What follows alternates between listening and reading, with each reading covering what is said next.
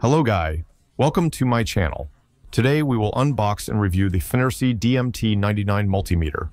It is intended for daily assembly and maintenance of wearable devices in the future. Let's take a look at the unboxing. Tear off the film first. The outer packaging box looks very delicate. Let's open the box. Inside we have a multi-language instruction manual which is quite detailed. The product quality certificate. The main device, DMT 99 Multimeter. Let's take it out and have a look. The workmanship is very delicate. The size is just right to hold in the hand. Take a look at the back. There is a bracket on the back, which can be placed on the table for support. Let's check the accessories in the second layer. A pair of test probes with a special type of pen tip. I'm not sure if you like this type. A charging USB Type-C cable. Now let's turn it on and have a look. Select language as per your choice. Okay, the screen looks very clear. Take out the charging cable and let's charge this multimeter first. I will share my overall experience of using this multimeter and how to use it in the daily assembly and maintenance of drones. This is a smart digital multimeter with 10,000 counts, meaning it has a wider measurement range. The display screen is a 240 by 320 resolution 2.4-inch full-color TFT display, which looks clearer. There are 5 function buttons below the screen. It replaces the traditional multimeter used before, eliminating the cumbersome gear switching knob and the choice of measurement range. This multimeter is very convenient to use. Below the buttons are 4 test lead jacks. The black one is inserted into the black end of the test lead. The blue one is selected according to the measurement function. To measure large current, choose the dark one. To measure small current, choose the other one. The rest are inserted into the hole in the upper right corner. There is a folding stand on the back of the multimeter, making it convenient to use after opening. The 2 blue positions are the back clips used to fix the test leads. When storing, we fix the test leads like this. It is still very convenient. There is also a gored nail hole here, which is also very convenient for daily use. This multimeter has a built-in 1500 mAh battery. The Type-C charging port is located at the top and supports 5-volt 1 ampere charging. The package also comes with a C-port charging cable by default. Let's turn it on now. The startup speed is relatively fast. The default is automatic gear. In this gear, the voltage, resistance, and continuity can be automatically identified. Several main functions of our charger for daily use can be completed in this gear. The most commonly used is the continuity function. After the electronics device has just been installed or repaired, we check whether there is a short circuit in the soldering. If the wind chimes, it means that there is a short circuit in the device. You need to troubleshoot and find out the problem before plugging in the battery for testing. Otherwise, directly plugging in the battery may cause smoke and a short circuit, which is not worth the loss. If you want to ensure there is no problem with our installation, you can continue. Under normal circumstances, we want to know the power status of the electronics device battery. We need to use a tester to plug in the balance head for measurement. If there are many batteries, when batch inspection is required, I think it will be faster to use a multimeter.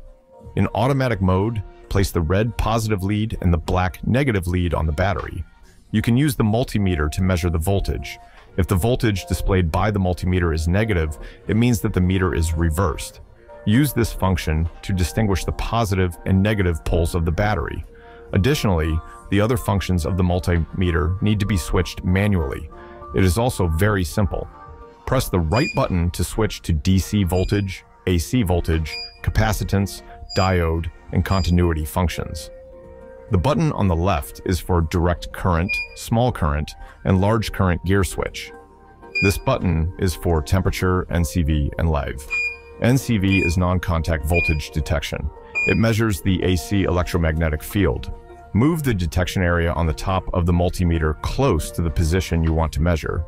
If there is AC, the stronger the magnetic field, the louder the beeping sound, and the redder the color. This function is quite interesting. Another live function is the meter AC voltage detection function to make a neutral and live wire judgment. The specific usage method is to unplug the black meter, leaving only the red meter. Put the meter in contact with the plug, and this icon appears with a beeping sound, indicating the live wire. If there is no sound, and this sign, it is the neutral wire or ground wire. The key above is the data hold and relative value measurement switch key. The key in the middle, when short pressed, enters automatic mode. Long press it to enter the menu key mode selection. In addition to the default normal mode, you can switch to recording mode. Let's take a look. In this mode, the usage is the same as in normal mode. In terms of display, it adds a real-time measurement curve, showing the minimum and maximum values during measurement. For me, the most practical scenario is to check the battery power in batches and measure the voltage. Short press the middle button to save the measured data. It is convenient for me to check the battery power one by one. I think it is very practical. Another mode is the monitoring mode. This mode needs to be used with the second menu item, preset setting. The system menu also has historical records, making it convenient to view previous measurement results. In system settings, you can switch from theme 1 to theme 2. This changes the color to yellow and increases the font size. You can also restore factory settings. Under the menu option, these 4 keys are up, down, left, and right arrow keys, with the middle being the confirmation button. Press and hold the middle button to exit the menu option. Let me talk about the included test pen set. The default pen tip is this special type, which is convenient for detecting small solder joints on electronic devices.